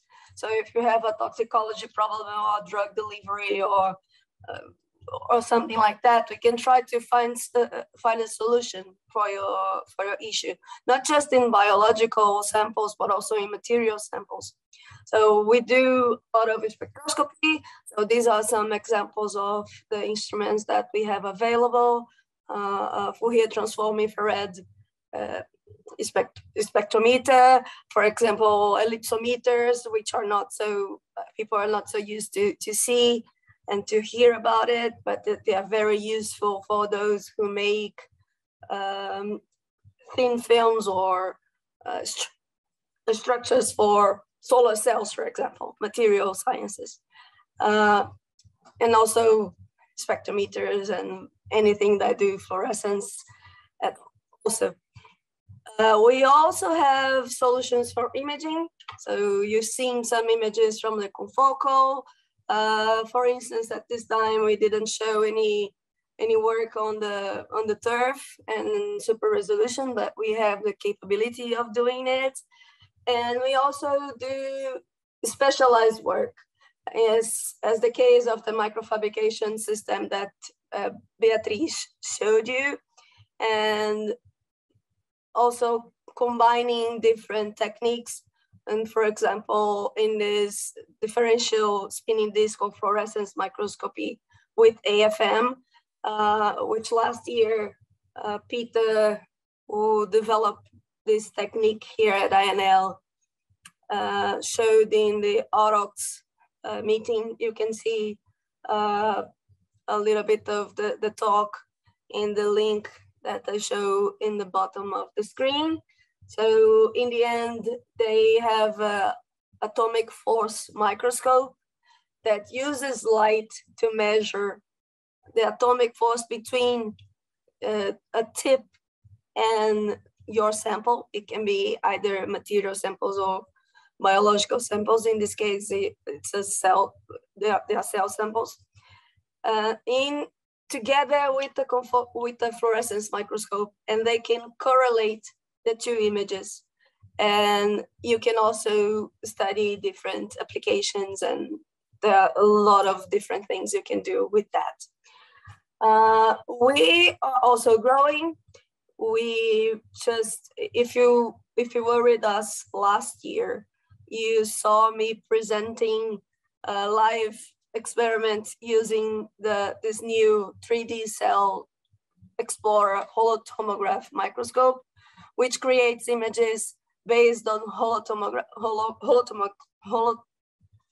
holotomography. So they are based on the difference between the refractive index, so between the media and the cells. So we can follow up cell growth or keep on cells, looking at how the cells behave in a medium for very long periods of time without really needing to put anything extra to the cell growth media as a fluorophore or anything like that. Our newest equipment is NanoSite, which is sort of a nano tracker that measures both concentration of particles between 50 and 30 nanometers, for example, and also the size of the particles and it also has some fluorescence capabilities as well. So just to give you an example of different applications of people using our instruments, in this case, I'm showing research made by INLers. So you can find the DOI to the full paper in the slide. So in this case, they are using a microfluidic chip, which is the Ruby chip. It's called the Ruby chip. That's capable of separating cancer cells that they are losing the blood flow, for example, and they stain it, and they can observe it and study it, and they can make how can I say, diagnosis quite fast using this sort of chip. The Ruby chip was developed at INL, but is also part of a startup company that started here at INL as well. So it's quite interesting, and they are using one of our inverted fluorescence microscopes to do most of the imaging. Okay, not only microscopy, but HAMA. So HAMA is also a spectroscopy technique, but we can do imaging as well. So we have a confocal Raman microscope that collect the Raman spectra for many different points in your sample and create images based on peaks of different materials. So for example, you have a sample that's, in this case, is for photodetectors with graphene, and they can see if they are uniformly distributed using the different peaks in the Raman spectrum to create different images. And for an spectroscopy example, in the Fourier transform, sorry, infrared spectrometer, we can do from powders to liquids and bulk samples, measure the spectrum in the near infrared, mid infrared, all the way from maybe 1 micrometer wavelength to higher wavelengths. So the wave number goes from up to like many different. So in the end, you can get the distribution, and you can have the specific peaks, the infrared peaks for your samples, and you can say what is the composition of your sample. So it's a very powerful tool, and it's available for anyone to apply if you need to work on that. So and now and then we do different things as well, not just research, but we can use light to do art, for example. So a couple of years ago, we entered this project with Luis Rosa Lopes, where he was doing analysis on oak trees. So we did some confocal microscopy images in the stems of these oak trees to see different characteristics. And you can find some images like this one in his blog, which is the sites over there. So, and there is a video, and sometimes it presents all around Portugal and other places. So take a look, and it's quite interesting to see his work, his artwork, which is quite different. So, but how to request access to our facility. So Jana already told you about being part of INL. But if you're not part of INL, you want to use our system anyway. So you can go to our INL website and check for the facilities. And you will see that we have a couple of different facilities. And you can, for instance, if you want to go for our facilities, the Nanophotonics and Bioimaging, you can see that you can actually contact us via email or either go straight and request a service. So when you request a service, you're gonna see a form that you're gonna fill up with like as much information as you can, and we will answer you within 5 days to keep up the ISO standards. And depending on what you want and whatever we can do, we will contact you, we will talk, we will have meetings, and we will find the best solution for your problem. If your problem involves more than one instrument, involves more than one facility, if you want to do something that's not directly listed in the website, we can try to help you and see if in here at INL we can do some work for you. So everything can be done this way.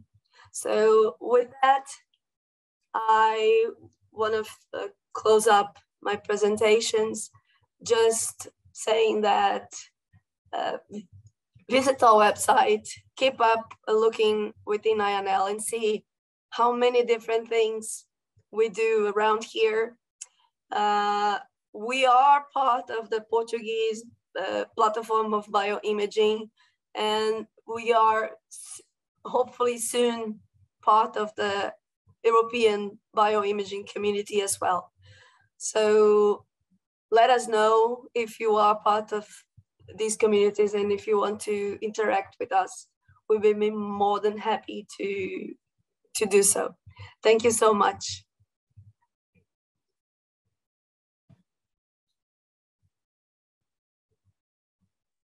Thank you very much, Mariana.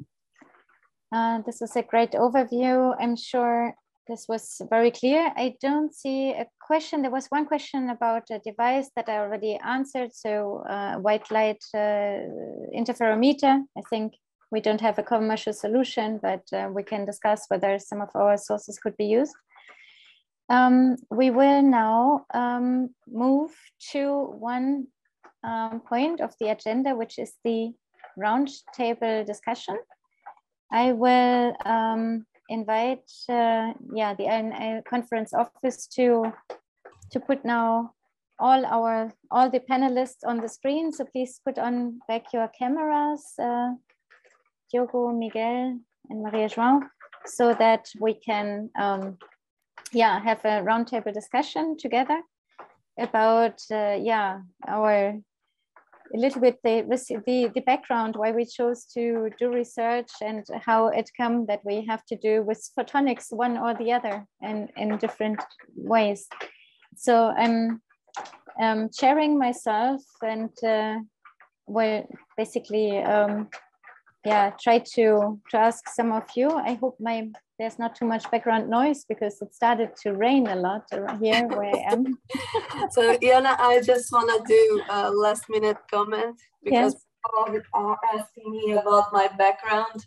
So actually this background is a confocal image of a microstructure made with the technique that Beatriz presented.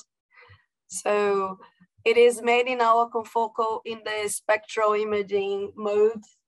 So that's more or less the color, the fluoresces, not the fluorophore, sorry, the polymer fluoresces. So it's just for fun, but it's a nice image. And just to tell you, that's not computer generated. It's actually a real microscopy image.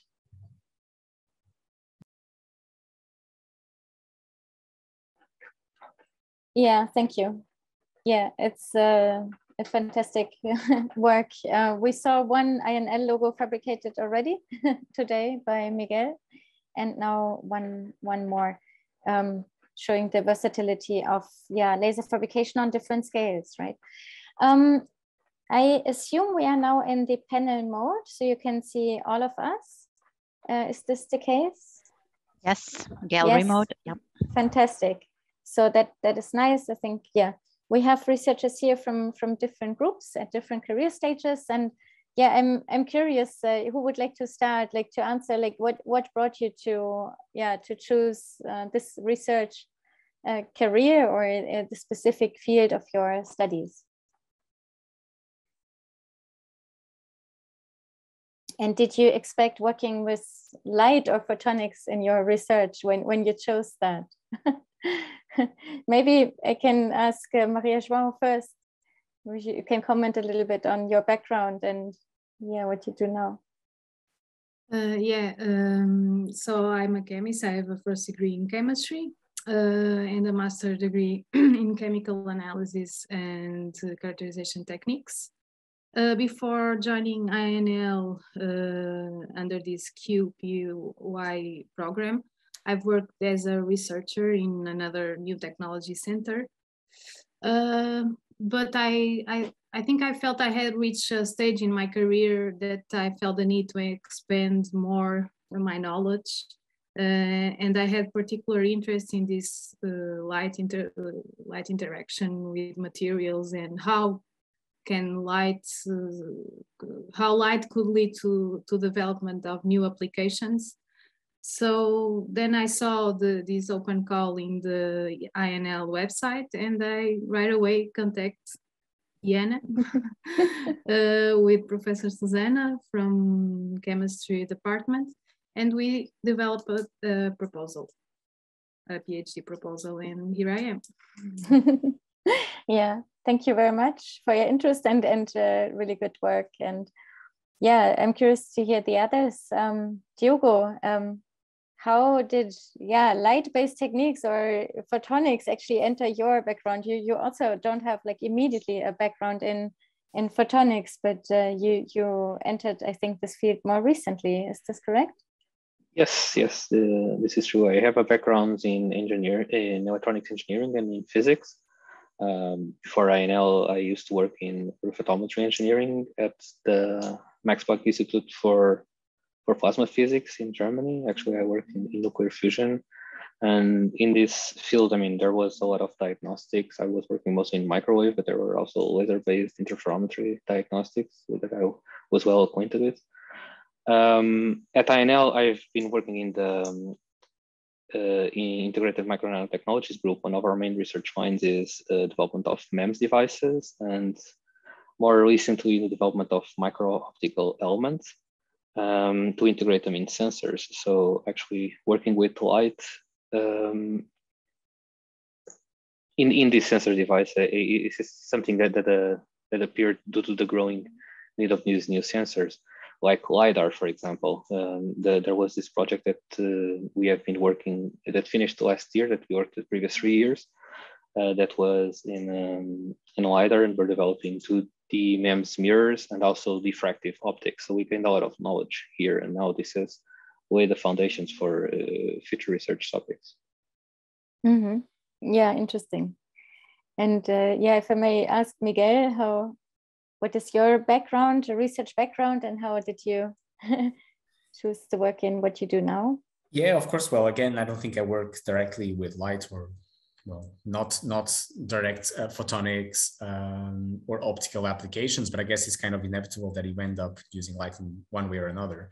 So my background is I've got an integrated master's in biomedical engineering, which I got from the University of Porto. Then I worked for 1.5 years, more or less, at INEB, now I3S in Porto as well. And then I moved to the UK, where I did my PhD. And it was during my PhD that I started working with microfluidics and lab on a chip. I did a very short postdoc on organ on chip. And then there was a position open at INL to develop a gut on chip. And I thought it would be nice to continue learning about organ on chip, and that's well, I applied, I got the position. Then I wrote a project for continuing to work with gut on chip. That's how I got my individual fellowship, and I'm here now today. So yeah, that's pretty. Yeah, congratulations, very good. Yeah, then I asked Mariana. You also have a background in different sectors, right? That you have been working. Yeah, I have a very broad background. So I'm not Portuguese, I'm Brazilian. So I'm a physicist by undergrad and master's and PhD. So I started quite some time ago, and ever since the beginning I was working with optics. But one thing I realized a long time ago, it doesn't matter if I was working in optical communications or bio applications or dentistry or something like that. What is really interesting for me is to use the knowledge and use light to solve problems.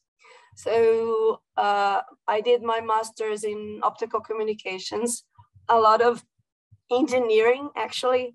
So fiber optics and optical amplifiers, and that time we had a patent and a huge project. So it was natural, my transition to bio applications, because most of the bio applications in optics are based in either military or engineering applications first. So I moved to optical coherence tomography. So I worked for my PhD mostly in that area. I had the chance to spend 1 year as a visiting student at MIT in the group that actually developed the OCT, which is a tool that most of you might have heard, because it's very common nowadays in ophthalmology to make images of the retina and many other things. It's used also in cardiovascular and in different places in the body, depending on the applications. So after my PhD, I went to work in a company. So I spent 3 years in an industry in the research and development. And during that time, I was to develop an OCT, but ended up working a lot in applications for aerospatial development. So it's not the camera that looks at the sky, but the camera that goes into the satellite to look at Earth.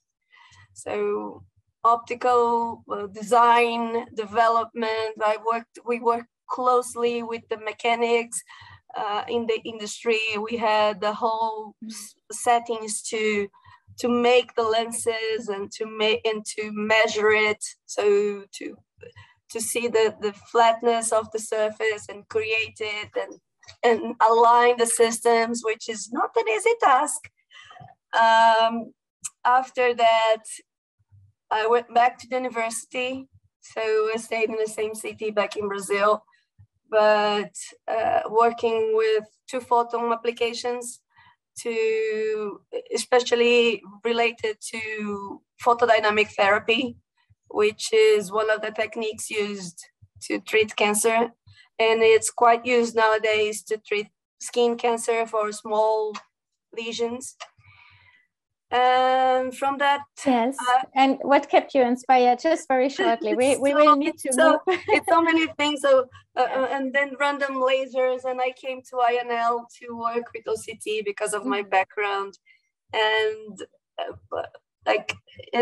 for some reason I end up where I am right now in the facility, in doing what I actually enjoy doing, which is how do I say, playing with these toys, because for me, these instruments are old people toys, and helping people to do their work and to solve problems with whatever I can, and all the knowledge I can share. And that's my motivation to work in this area. Yeah, thank you, Mariana. Then Beatriz, what was inspiring you to choose this path? Shortly, I'm a biomedical engineering. My master's was in medical electronics. I did an Erasmus abroad, so I started to work with photon polymerization during 6 months. And then I just didn't want to interrupt my work and start all new work. So I found that in INL, you actually work with photon polymerization as well. Then this collaboration started. I finished my master there. And then this vacancy opened, and I thought it was just perfect to keep working with what I've been doing in my master's. So that's pretty much it. Thank you. Looking at the time, we should start with the quiz session. So I thank you everyone to sharing your backgrounds. Just very shortly, who doesn't know my background, I'm also a physicist by training that entered the field of optics and on a pathway from low temperature single molecule spectroscopy to ultrafast spectroscopy on single molecules, and then going to use single molecules to develop microscopies, super resolution microscopies, and at INL exploring the huge interdisciplinary opportunities that we have and the opportunities to work with nanofabricated samples to build new type of microscopies where we work with near-field microscopies and others, always interested in working in methods that can be used in applications for health or diagnostics, or that could help in developing innovative photonic techniques to the betterment of some of the challenges that we mentioned. To access the quiz now, Beatriz will share with us the code once more in the chat, and I will also put up the earlier slide where we have the QR code so that you can easily join with your phone. I already put the link in the chat, so thank you very much. Just click, You should be seeing now the QR code as well. So not yet? No. Okay. Okay, sorry, then I will click through.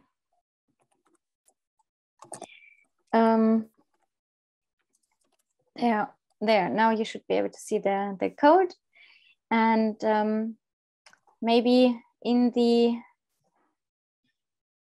question and answer box, some of you that managed to log in can shortly mention if everything works well and if you are able to join them. Beatriz, you will start this as a host, right? The quiz, you will participate yourself. Are you able to share your screen with us so that we can see the advances of the... Yes. Can you just confirm me that you can see the link that I post on the chat? I can see it, but I think you shared it only to the host and panelist. Try to share with everyone. Okay, so that's the problem. Yeah, it was shared with everyone now. Yeah. So please try to participate. And Beatriz, can you see how many people are logged in? We have now, at the 13. Moment 13 already, okay. Yes. And there are 7 panelists and 26 attendees that are still here. We had then maximum attendance of 42 in the beginning before the quiz. I think some logged out. But so if you see 26, or let's say, we hope 26, let's say 24 participate, then you would be able to start. Let's see if we get 20 to actively participate in the quiz. And are you able to launch the quiz and share the screen with us? Yes. And in case you have to participate pressing the answers, we know you can No, I won't. randomly answer with No. the wrong answer. Okay. I won't.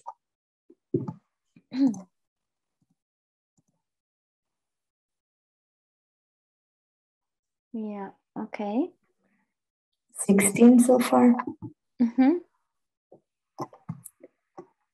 Okay. We wait 1 more minute or 30 seconds. When my clock goes to 58, we will start. Okay. Okay. Okay, Beatriz, I think you can start now. Okay, I will start this now. number. Yes.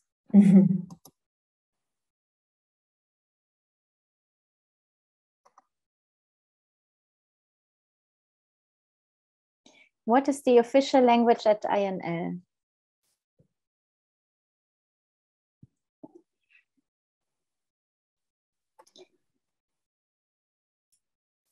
Maybe show the full question, the participants view. Time's up. We can go to the next question. Leaderboard. Felipe is leading with Helena second place. Yeah. 13 were correctly answering English, okay? Yeah.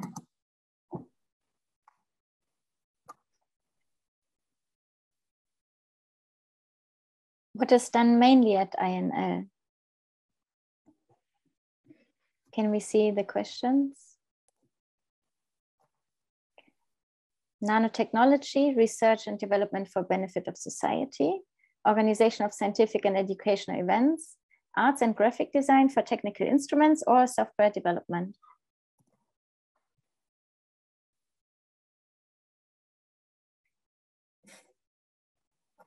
Felipe still first, second, again, Helena.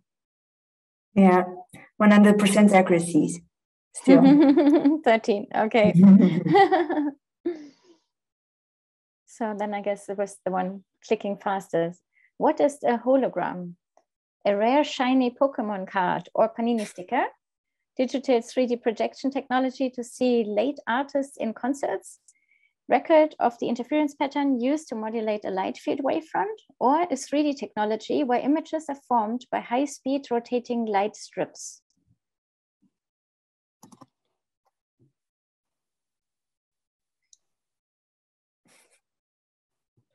Okay, some change, but let's see. Okay. Yes, it's starting to diversify. Yeah, start to getting answers. Yeah. Fourth question.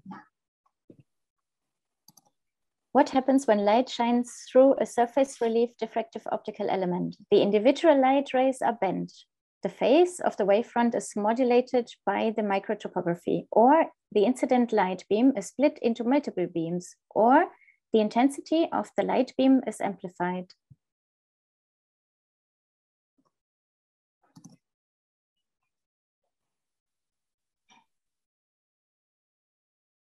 Oh. Some change. Tiago Quiros on first place.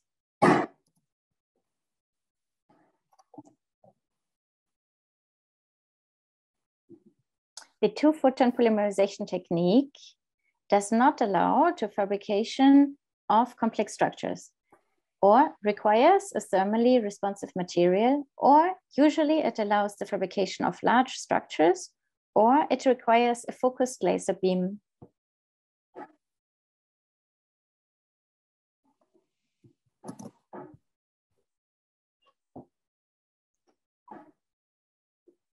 Tiago Quiros leading again.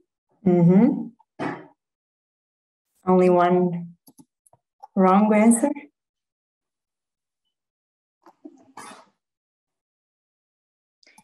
For cell fluorescence assays, it is essential to apply dyes with different emission wavelengths, use dyes with overlapping wavelengths, use a normal optical microscope, or choose randomly the laser that excites the dye.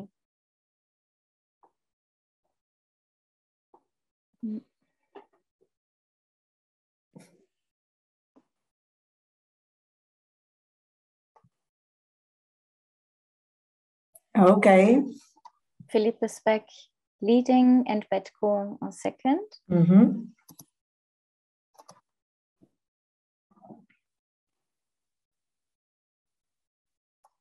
How can light be used to fabricate organ on a chip devices?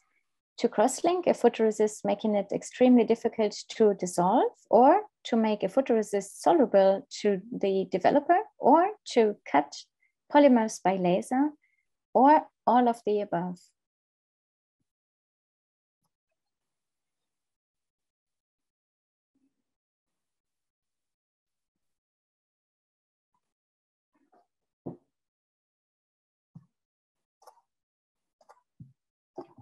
Okay, 9 correct.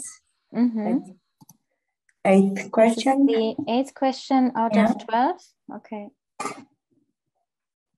In fluorescence, the phenomenon called Stokes shift means that the wavelengths of the emitted photons is always either longer than the wavelengths of the absorbed photons, the same as the wavelengths of the absorbed photons, shorter than the wavelengths of the absorbed photons, or none of the above.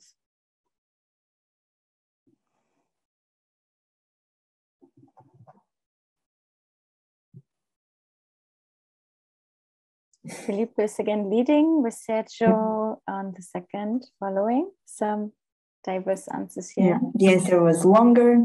Next question.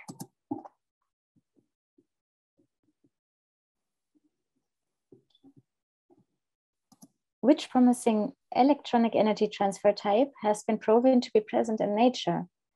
Foster energy transfer, quantum coherent energy transfer, incoherent energy transfer, or Dexter energy transfer?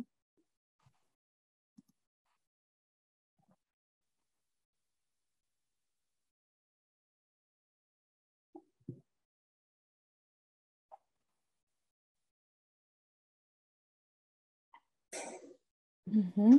Okay. Yeah, the answer was quantum coherent energy transfer. Only 3 left. Yeah, maybe the one that puts this question can read it. I think this is Maria João. Do you want me to read the question? Yes. What dyes used for light harvesting are known to non-covalently attach to DNA duplexes, form well-organized aggregates? Cyanines, coumarines, porphyrines, or quantum dots? And the answer is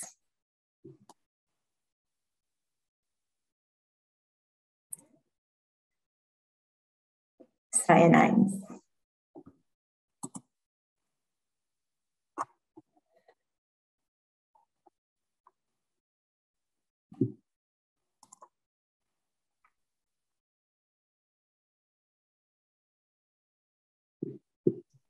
I guess this is Mariana. But you are muted.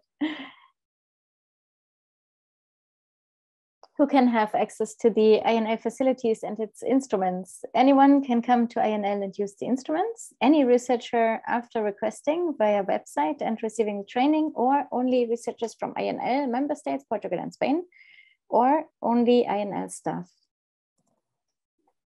Okay, 7 got it right. Correct, with any researcher requesting, yes. Yeah. Okay, last one, guys. Let's go.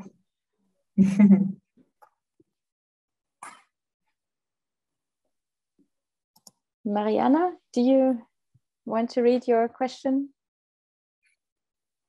Oh, out of voice. 3 techniques offered by the Nanophotonics and Bioimaging user facilities are either ECG, flow cytometry, fluorescence lifetime imaging microscopy, or dynamic light scattering, EEG, confocal Raman microscopy, or TURF, confocal microscopy and atomic force microscopy, or super resolution microscopy, D-storm, OCT, and scanning electron microscopy. Okay, it's time to reveal the winner. It is indeed TURF, confocal, and AFM, and 4 got it right. So it was actually a difficult question. Mm-hmm. And the main winner will be announced soon. Yes. No. Do want to end it? Yes. Right. Okay. guess, that we end it and get the results. Yeah. Okay. So first, I think the members of the Ultrafast Bio and Nanotechnologies group had a certain advantage.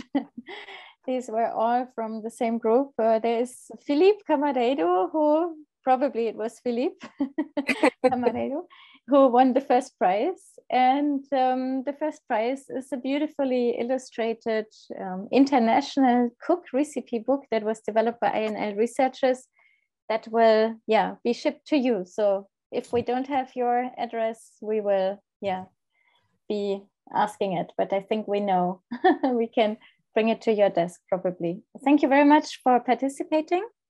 Thank you very much to all the participants today, the speakers and attendances. I will continue sharing my screen for the, yes, I will probably, this will stop your screen sharing. One moment.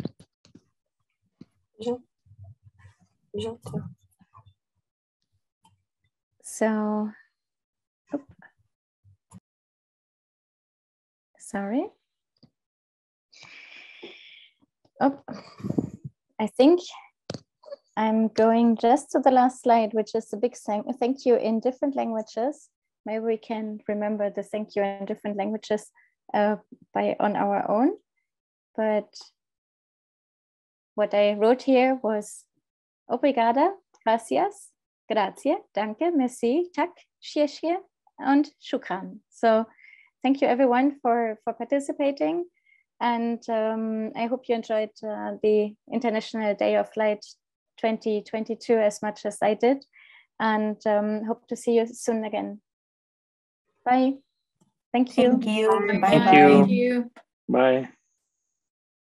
Next year. Mm-hmm.